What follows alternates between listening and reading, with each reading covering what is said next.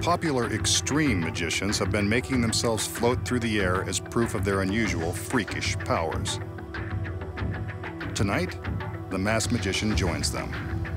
He's made his way to the top of his secret warehouse and intends to demonstrate the extent of his unique abilities in broad daylight. As you can see, he's completely alone on the roof, and there are no visible wires or hydraulic lifts around to aid him in his attempt to levitate.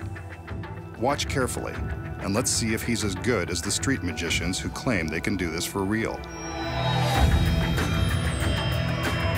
Wow, he's floating off the roof. Well, it certainly looks like he's floating, but that could be an illusion. Let's watch some more. He's now hovering over the building without any visible means of support.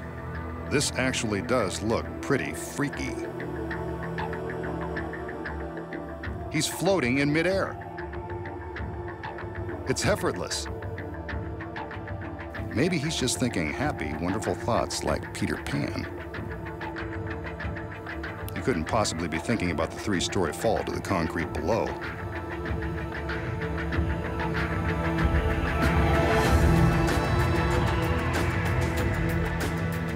As we can see from the back, he's not wearing any kind of James Bond jetpack.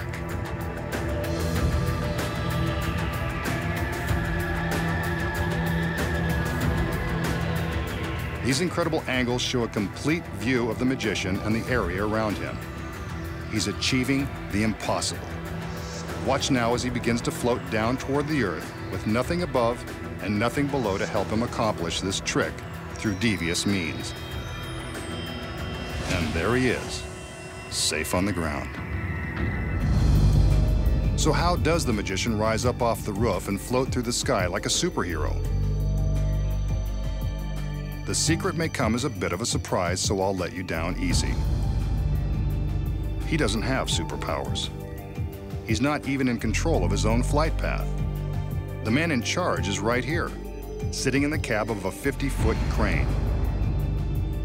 Dangling from the top of this crane is a set of very thin aircraft cables, the same kind used to make Peter Pan fly on Broadway and in theaters across the country and around the world. Concealed beneath the magician's jacket is a specially designed harness that has been used on stage for decades. Before the trick begins, the crane operator lowers the cables down to the stagehands who attach them securely to the harness. Once they're double and triple checked, the magician is ready to fly with the greatest of ease. But why don't we see the cables suspending him in the air? The secret is the bright sky. Remember I said he wanted to show you his power in broad daylight and that there were no visible wires? That's because the glare from the bright sun and sky makes the wires impossible for the cameras and even the human eye to detect. From the proper angle, the brightness of the sky blocks the cables, making them invisible. From this angle, you can see that the camera can pick up the wires, shattering the illusion.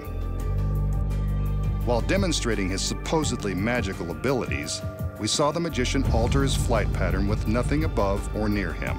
The secret here involves moving the crane.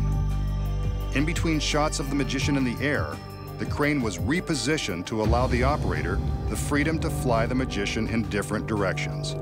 Clever editing of the various angles makes it look like he's flying around the parking lot. The most difficult part of this trick is lowering the magician to a soft landing. How about that? It is done with wires after all.